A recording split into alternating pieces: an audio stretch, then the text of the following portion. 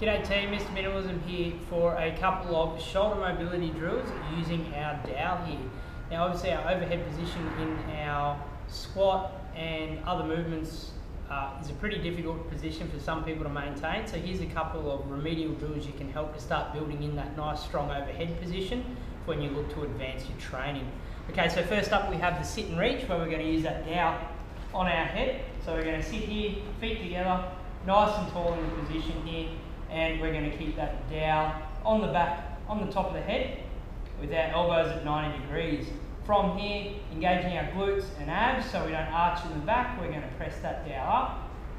And then we're going to bring it down to behind the neck. We're going to maintain that nice, strong, upright position.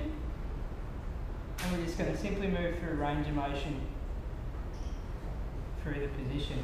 Now guys, this can be done against a wall, being a wall sit and reach, where our forearms remain in contact with the wall and we move up and down the wall. Obviously you won't be able to get the dowel behind your head in that position because your head will be against the wall, and you're also going to maintain your hips pushed against the wall so we're not excessively arching as well. Okay, that brings us into our standing behind the neck press, which we can do with a dowel and then advance to a light barbell or a light weight of similar proportion. So we're going to come up into a standing position now.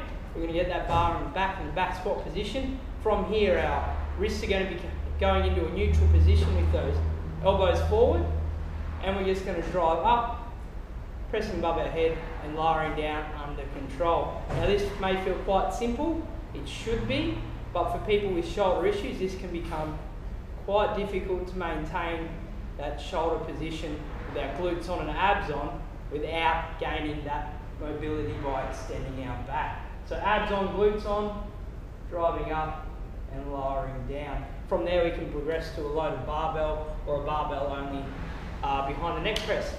Finally we have our overhead squat with a dowel.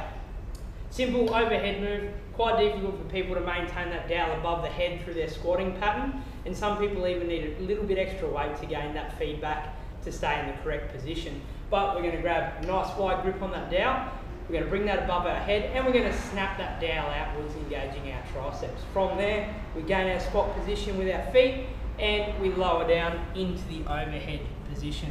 At all times keeping that dowel above the head and driving out. From the side it looks like this. Keeping that big chest nice and upright and coming into it.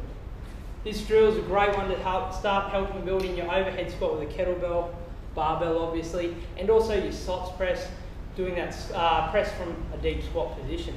There you have it guys, a couple of little advanced shoulder mobility drills with a dowel. Chuck them in your routine and see how they go.